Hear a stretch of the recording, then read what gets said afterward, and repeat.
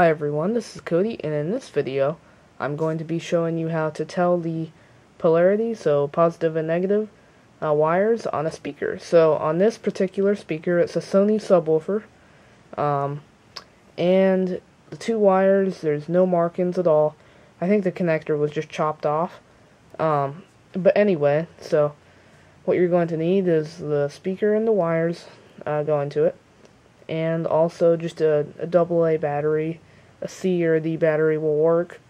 And then, so what you're going to do is you need to be able to see the actual speaker inside.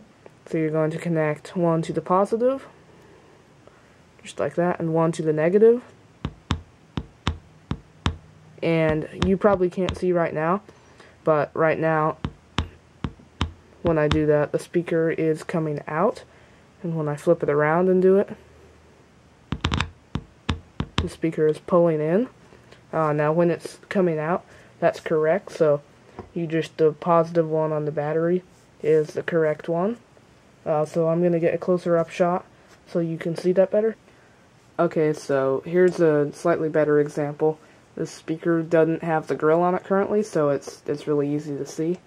Okay, so just to show you, this one does have markings, so this is the minus.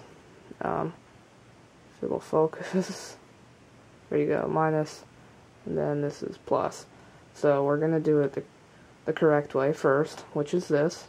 This is how it should look. The speaker, so when I touch this, the speaker pokes out. Now if you had it reversed, when you touch this, the speaker pushes in. So that's what you don't want. So basically, you could set it up and think you have it correct in your sound system, and you'd have, basically, the speakers would be fighting each other on the frequency, so you wouldn't want that. So this is just a quick tip to show you how to do that, as I ran into this problem. So if you liked the video, give it a thumbs up, and I will see you all in the next video.